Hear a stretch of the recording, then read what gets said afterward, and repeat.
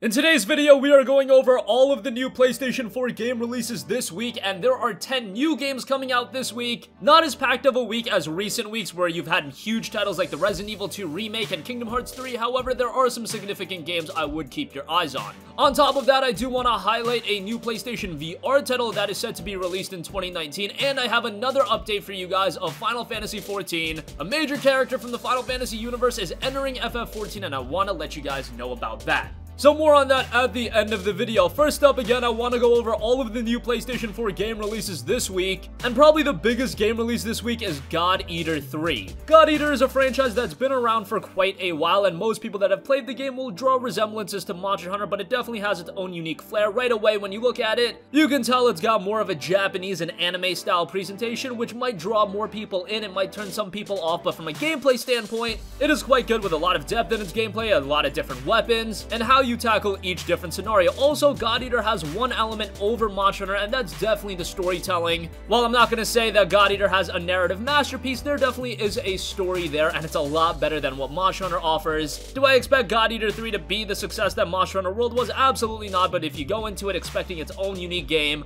I think you'll be rather surprised of what it offers. God Eater 3 drops February 8th. Moving on from that, we have Away, Journey to the Unexpected. This is a really cool game that no one is talking about. It's described as a feel-good FPS, a colorful adventure combining action, negotiation, and roguelite elements. You play as a kid that is neither a hero nor a warrior, yet with the power of friendship, you will overcome every obstacle in your way. Again, it's a feel-good game, it's a charming game, and I would keep your eyes on it. It drops February 5th. Moving on from that, Glass Masquerade is dropping February 5th. We had talked about this game a little while ago, but in Glass Masquerade, it's an artistic puzzle game inspired by Art Deco and stained glass artisans of the 20th century. You need to combine hidden glass pieces to unveil clocks and themes exhibited by various cultures of the world at the International Times Exhibition and Interactive Electronics Show. Glass Masquerade hits the PS4 on February 5th. Next up, we have Riot Civil Unrest. Riot Civil Unrest is set in a world where as civil crisis deepens and inequality tears the very fabric of society, the discontentment of the masses manifests itself in violent public disturbances and civil disorder. Play as the police or the angry horde as Riot Civil Unrest places you in some of the world's most fractious disputes. The game drops on February 5th. Next up, we have Evoland Legendary Edition. In Evoland, the graphic style and gameplay changes as you progress through the game. Harkening to the name of the game, Evoland, it's a game that's always evolving, which is kind of a cool take on what this game is going for. You embark in a journey through the history of action-adventure gaming, allowing you to unlock new technologies, gameplay system, and graphic updates. It's inspired by many cult series that have left their mark in the RPG video gaming culture. Evoland takes you from monochrome to full 3D graphics and from active time battles to real-time boss fights, all with plenty of humor and references to many classic games. Evoland Legendary Edition hits PS4 on February 5th.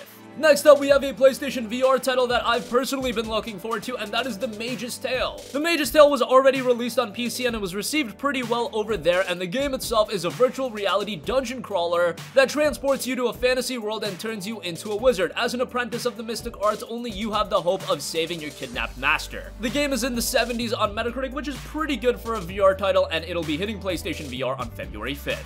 Next up, we have Pipe Push Paradise, an open-world puzzle game that's pretty charming and also doesn't take itself all too seriously. You've arrived on a lonely island faced with a hero's calling. Rise to the occasion, push pipes around, and restore this paradise to its former glory. You've got tile-based gameplay, dozens of elegant puzzles packed with surprising mechanical twists, lush and relaxing art and music by Teodoro Zamudo, and overall, again, looks like a pretty charming puzzle game and hits the PS4 on February 6th. Next up, we also do have a major beta kicking off in the Division 2 private beta. That'll be kicking off on February 7th, and of course, being a private beta, it won't be available to everyone, but this is going to be our first chance to get a taste of the Division 2. And this game has been building up a lot of anticipation. I think those that have been into the Division for quite a while saw that game get considerably better over time, and now we have the Division 2. It looks like it's building off the first game, and yes, while there are some that have their skepticism with the title, I think those people mainly only played the Division at launch and they didn't see that progression in the game. The Division 2 has a lot of potential, and we should see some of that potential realized with the private beta. Again, that'll be kicking off on February 7th.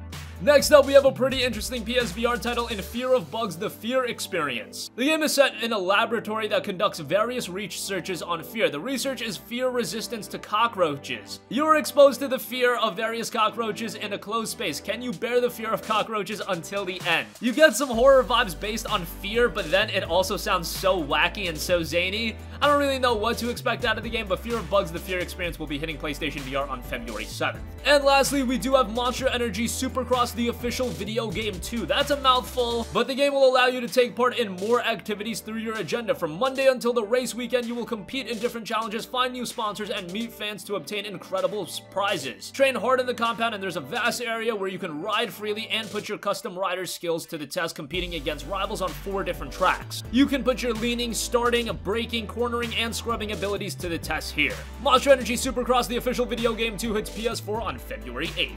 Okay, so those are all of the new game releases this week. Again, a lot of zany titles, a lot of lower key games, but highlighted by games like God Eater 3. I would definitely keep an eye on that, and there's a couple games that I would add to your wish list, like Away, Journey to the Unexpected. I think that could be a surprising hit. Evoland Legendary Edition. For those of you with PlayStation VR, the Mage's Tale is probably going to be great, and if you did get invited into the Division 2 private beta, that's something to be excited for as well. But moving on from that, we do have a couple of other things to talk about. Specifically, I wanted to let you guys know about Groundhog Day, Like Father, Like Son. A teaser trailer was released for that, and it's a PlayStation VR exclusive title. A pretty interesting game, and it's a virtual reality adventure game to be released in 2019 on PSVR. It's out to over 8 hours of hilarious puzzles and branching narrative gameplay. The story challenges you to think past today and break the time loop cycle to escape into tomorrow. Pretty cool presentation here. Again, a very charming game with a cool art style. Could be one of those PlayStation VR titles that stands out from the pack. Again, we don't have an official release date for the game, but it is said to be released sometime in 2019. At least tell me you remember this little guy. Oh, what a nightmare. I guess this town will do that to you. You come for the groundhog, you stay for the existential dread. That handsome fella is, me, by the way. Phil Connors Jr. I know, Jr., right? What an original name. Thanks, Dad. That's my dad for you. One of something was never enough. He was kind of a big deal in this town. Living in his shadow was, kind of tough. Then I found out he had a secret. He lived the same day over and over again. Groundhog Day. Sounds like fun, right? Well, it's not. See, seems like now I'm stuck in my own loop. Get ready for the ceremony. Let's do this again. Hopefully today's the day I break the cycle. But if not, there's always tomorrow. Tomorrow is today. I don't know, Phil, you're going crazy. And lastly, I talked quite a bit about Final Fantasy XIV yesterday. We got some really cool trailers for the game. We know that the new expansion in Shadowbringers will be dropping in June if you pre-order, July if you don't. And there's going to be a collaboration event very soon. It's a Final Fantasy XV and Final Fantasy XIV collaboration event. And a trailer was released for that, and it'll be bringing Noctis into the world of Final Fantasy XIV. And the gameplay that's shown in the trailer itself looks very reminiscent to some of the gameplay elements from Final Fantasy XV. You're fighting mechs, you're fighting in these big vistas. You can see yourself and Noctis resting at a campfire. Some pretty cool stuff for those of you that played Final Fantasy XV. I know Final Fantasy XV and the entire ecosystem of Final Fantasy isn't received as one of the better games in the series, but I still really enjoyed it. It's unfortunate that all of the future plans for DLC was canceled and we're only going to be getting the Arden update. But considering the Royal Edition is now available for, what, $20? I think that's a really good buy given what you're getting. And if you are playing Final Fantasy XIV, hey, a cool crossover coming to you guys as well with this Final Fantasy XIV and Final Fantasy XV crossover.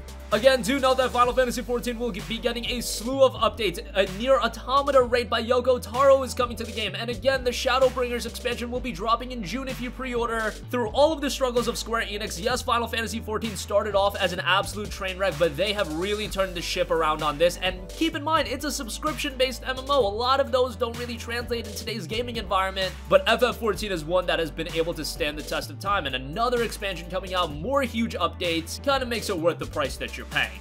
And that's gonna conclude this video. Again, we have 10 new PlayStation 4 games dropping this week. Groundhog Day, Like Father, Like Son. A teaser trailer for that has been released, and that'll be coming to PlayStation VR in 2019. And Noctis is entering the world of Final Fantasy XIV in a new collaboration project. That sounds awesome. That's gonna conclude this video. Sound off with all of your thoughts in the comment section down below. Thank you for watching, and goodbye. Hey guys, we hope you enjoyed the video, and if you did, make sure to hit the subscribe button, and if you're already subscribed, do us a favor and hit the bell icon. This way you'll be notified whenever we post a new video. That's the best way to keep up with all of our uploads, and we usually try to upload 2 videos a day. And with the bell icon hit, you'll be notified whenever we do upload a video. As always, thanks for watching.